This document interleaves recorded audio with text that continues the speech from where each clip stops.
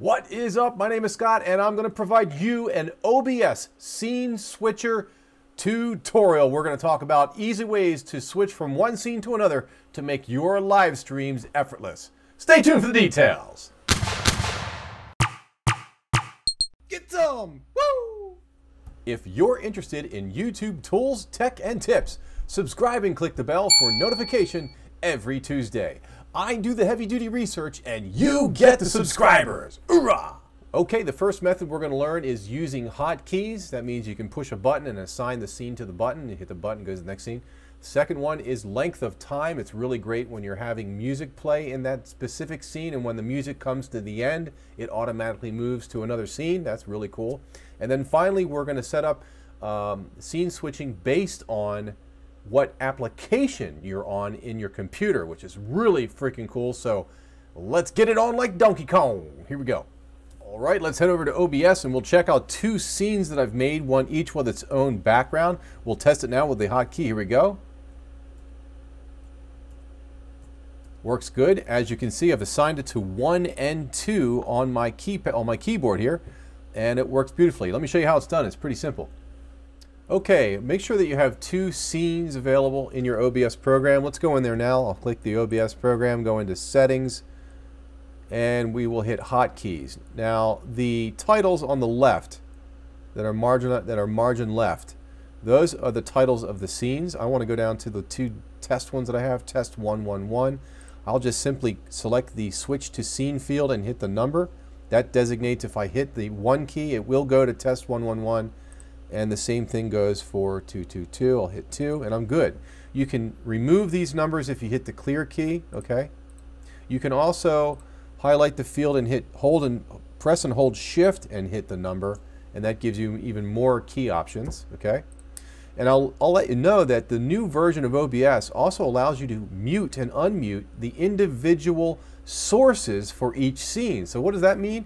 It means that you could potentially add a sound media source to your individual scene and turn it on and turn it off with a keystroke. So for example, maybe you would want to have a live contest, right? Or maybe you would like to, like if you're reviewing websites, maybe you want to hear some applause if the website looks cool, right? That kind of a thing.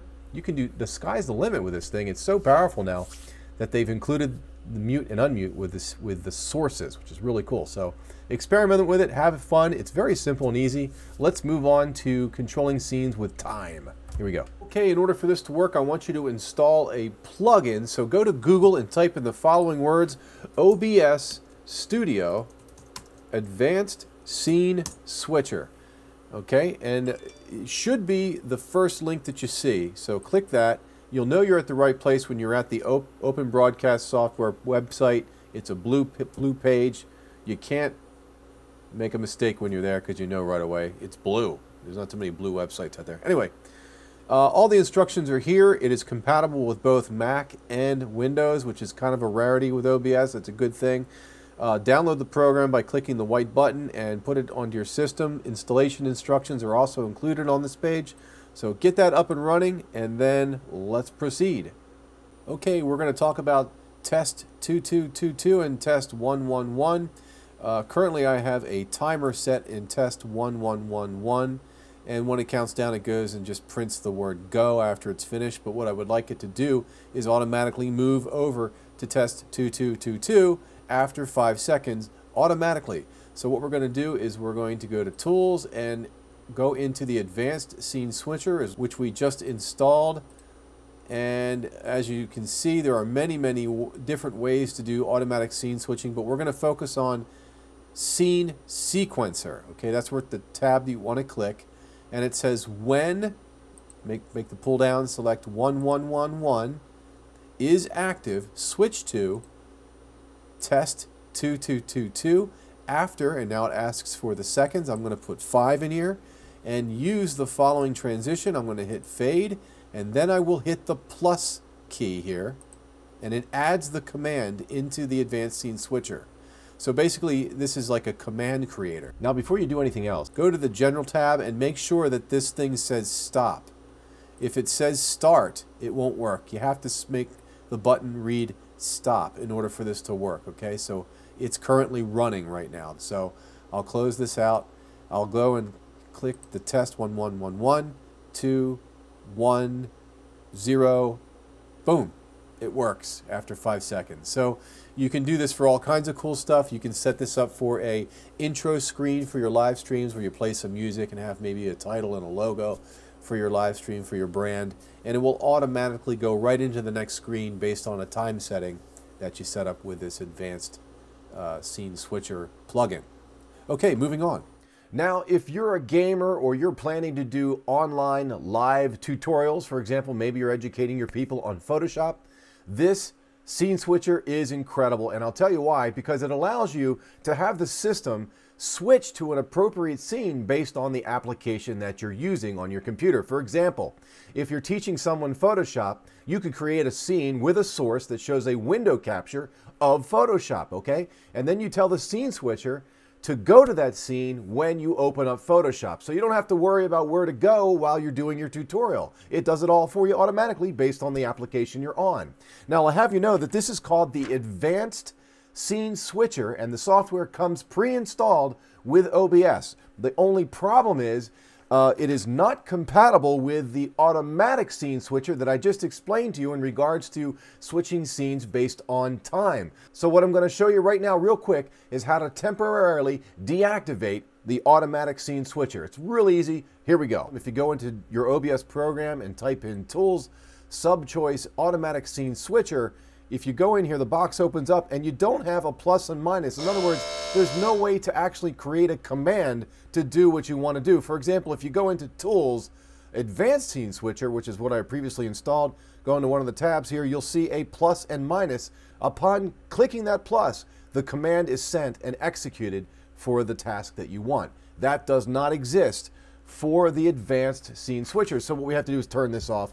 And we do that by going into your OBS program, going into the Contents folder, Sub-Choice Resources, and then OBS Plugins, okay? And these plugins are .so. That's the extension that they use. And you want to go into the Advanced Scene Switcher and simply rename it from .so to .off, okay? .off. Let's do that now. Hit Use Off. It'll ask you, it may prompt you for your security code, that's fine. And it renames it. Now, you have to restart OBS. Click Exit and Restart. And now go to Tools and select Automatic Scene Switcher. And the plus and minus now is there. So now we're ready to rock and roll. Okay, I have two scenes set up. One is called Test 1, the other is Test 2. Test 1 contains a window screen of a Chrome browser showing the late night call-in show. Nightstrix, by the way, is a great channel. Check him out. He's really funny. Nightstrix. The other screen is a window screen that shows my Photoshop browser. Here I'm showing you a graphic from Random Shenanigans that I just built for her. Another great channel. Check her out. And so now the next step is to set up the connection between the application and the switch off. So we want to go to Tools, Sub-Choice, Automatic Screen Switcher, and the first thing to do is this pull down here, which is to designate the program that is responsible for executing the switch. So what I'm going to do here is I'm going to select Photoshop, which is right, it's because these are kind of hard to find because they're not in alphabetical order. Photoshop CC, okay, and then I want it to link to Test 2. Hit the plus sign, the command gets inserted. Then I want to find Chrome, which I believe is up here somewhere. Where is it? Chrome. And I want it to link to Test 1. Hit the plus key again.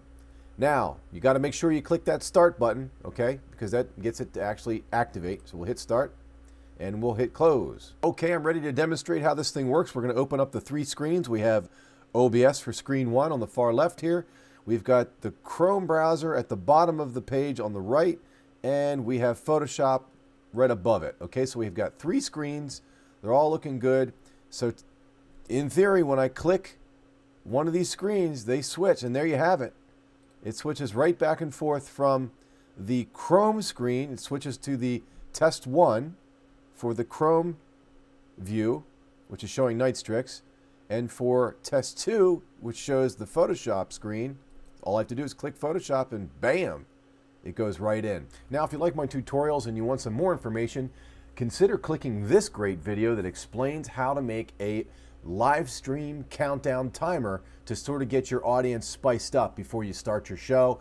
I explain what plugins to use, how to set it up, how to get some music in there, and how to switch it automatically based on time. You'll love it. Click that right there. I'll talk to you later.